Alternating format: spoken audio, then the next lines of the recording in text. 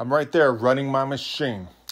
Fidel 4020, back in those days, I had a machine in front of me. I had two machines on the side of me.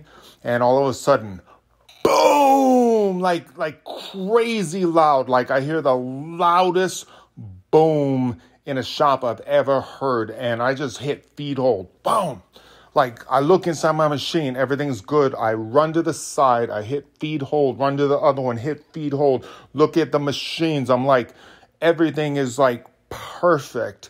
And through the crack between two machines, I can see like we're in like a rectangle bay. I'm at one end with doors behind me, right?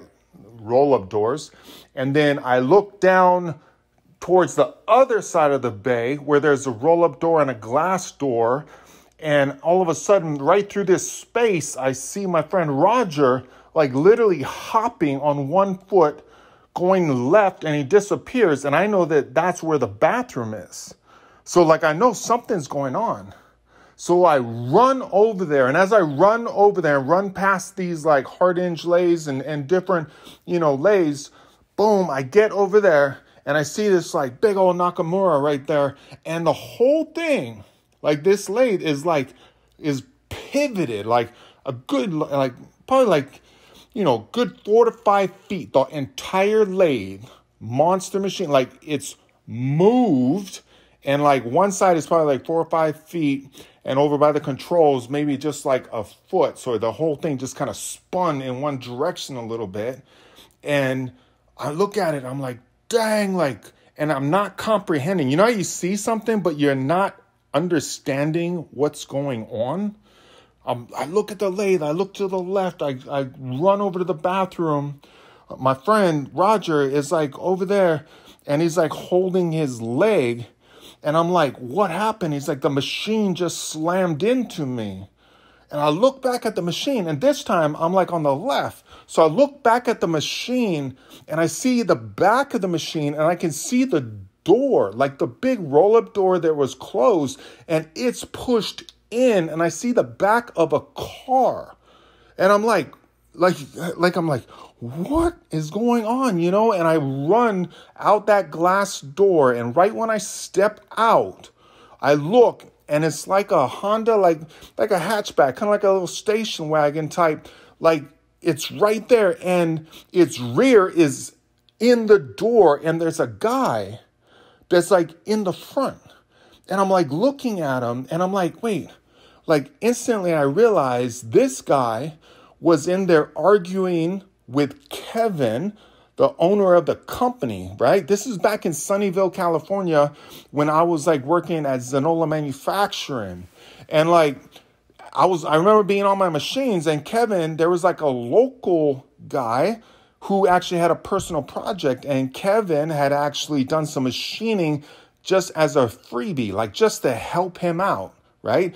And then, some things happened, and then the guy didn't like him and asked for some changes. So then Kevin actually made the changes. And then the guy came back again and wanted more adjustments. And again, Kevin is not charging him anything. And the guy didn't want to pay anything. Kevin was just being cool to a guy down the street. And the guy literally like started like raising his voice and got upset at Kevin, right? And I remember like I walked over, and as I was walking over to make sure everything was like okay the first time before this incident, like the guy kind of walks out of the back room. Like we had this little kind of inspection area, and like he walks out and like leaves. And then Kevin's still in the room, and I just walk back to my machine, and that's where I was when I heard the boom, right? Now, I actually, all of a sudden, when I came out that door, that same guy is sitting there in the car. The windows are rolled up, and like he looks right at me. And I look at him, and I'm like, are you okay? And like dazed, he like kind of looks past me. Like he just kind of switches his focus and like looks past me, right? So he's in the car. He's at the driver's seat, and then he's turning to his left, right? Going out the driver's side window. I'm like a little bit behind, like, so he looks at me. Then he just looks straight off into the distance like past me. I run into the shop. I yell for Kevin, who's now over there by Roger. I'm like, call 911.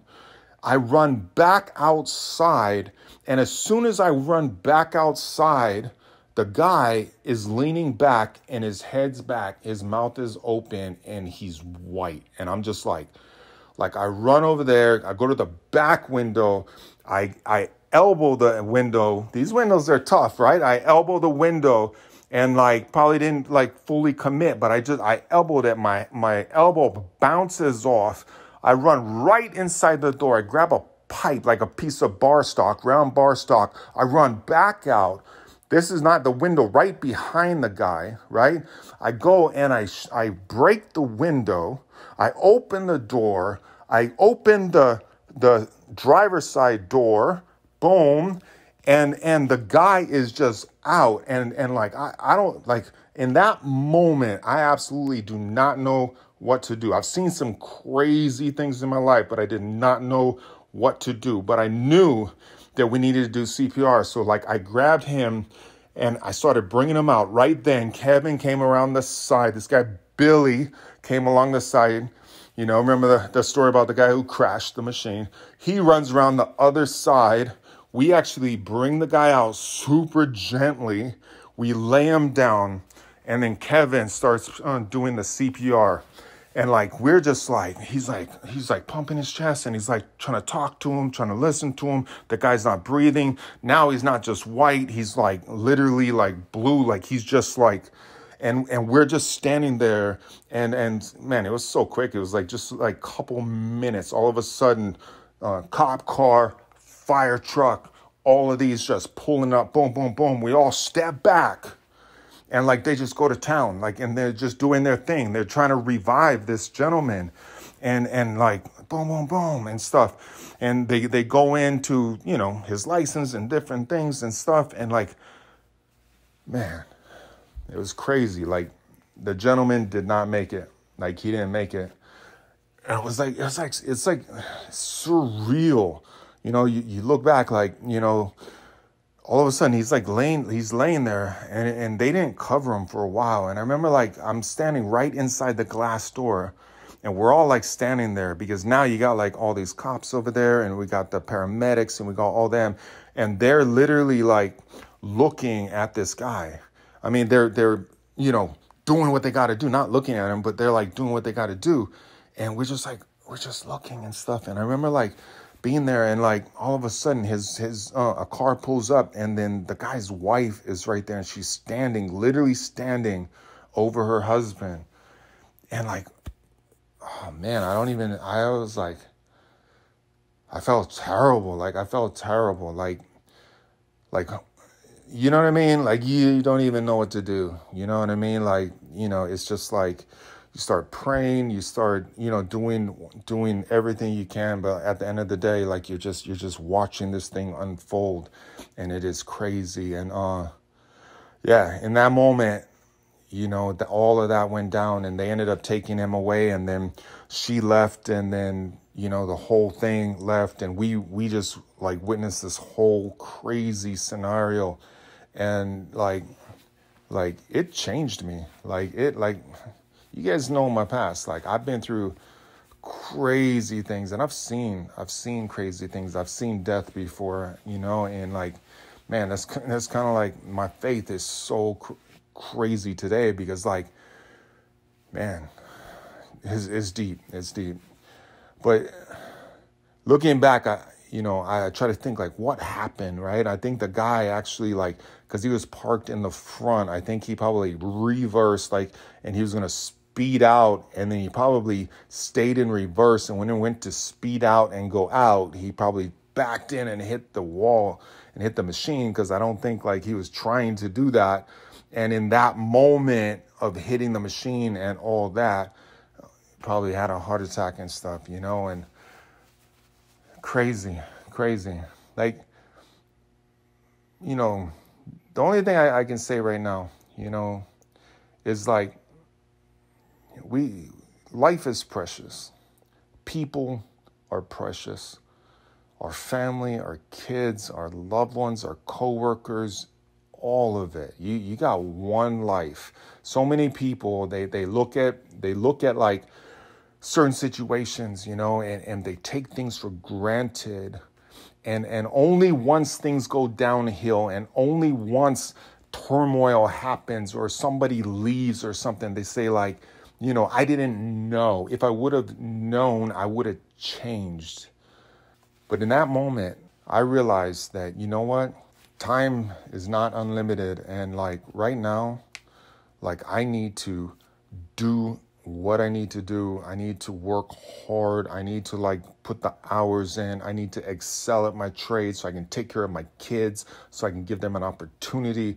I had no idea that one day at that time, it wasn't even a thought that I would ever own a machine shop. That day kicked me in the, so hard. And I felt so horrible for so long.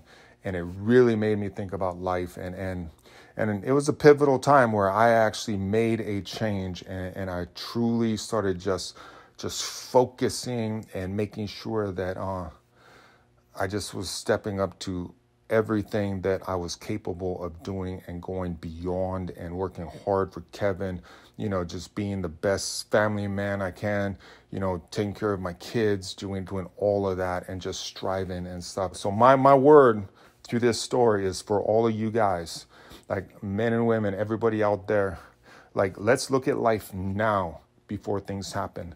Let's look at our spouses, our kids, our lives, our work, our opportunities, and let's be the best that we can be. Let's live up to the highest level of all that we were created for. Let's be the best Titan, the best John, the best Dave, the best Matt, the best everyone. Like let's go after our full potential, and let's dedicate ourselves to touching our families' lives, touching every single life we come in contact with, and helping them rise, and then we will rise. And that is the meaning of our lives right there. Man, this this was a tough one. I wanted to do this justice, but I just wanted to tell that story. But I wanted to just, at the end of the day, I just wanted to say, life is precious. Let's not wait for somebody to leave us. Let's not wait for turmoil to happen or for our kids to say that we never played with them. We didn't do these different things.